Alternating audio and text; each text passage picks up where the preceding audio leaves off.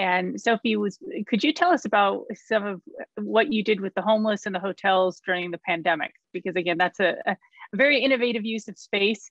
And it sounds like you had much better success in Italy than we did in the United States. Yes, I think that the first aim is to build a community. As also Brian and Curtis said, so when we have a place where we can come together, you can also build a community, and that's what we are called to by the gospel and by Pope Francis.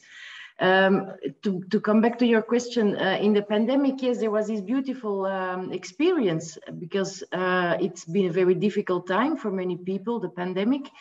As you know, Italy has been very severely hit, but let's say also many other countries after us. There was a very severe lockdown, so it was difficult life for the homeless, because it became very difficult for them to live on the street, because you were not allowed to be on the street, first of all. But well, the loneliness was very tangible at that moment, because many of the homeless people, usually they can get some direct solidarity from bars or restaurants where they live around, and all that had gone because there was nobody around. So the loneliness was very hard. And at the same time, also many other people suffered from the pandemic. And for example, the tourist sector, the hotels were all empty as traveling was prohibited.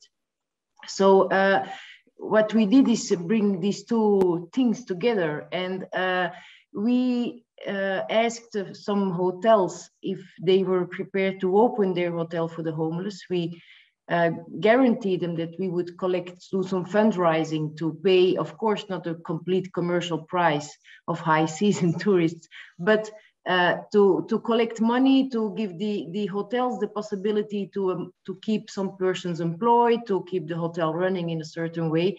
And the homeless had a shelter, which was so important.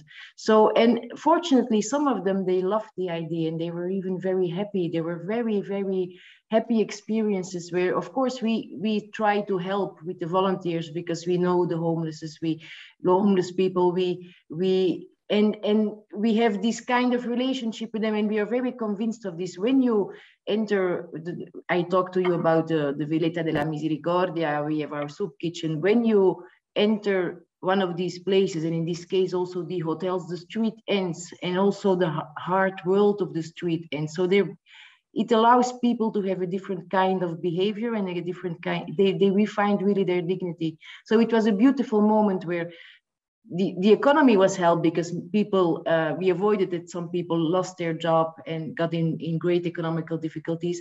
And at the same time, the homeless had this place where they could stay and where they really could find a shelter. So yes, that was a very important way to find. The mission of the church needs property and needs a physical place to stay. And so let's try to be creative in this way.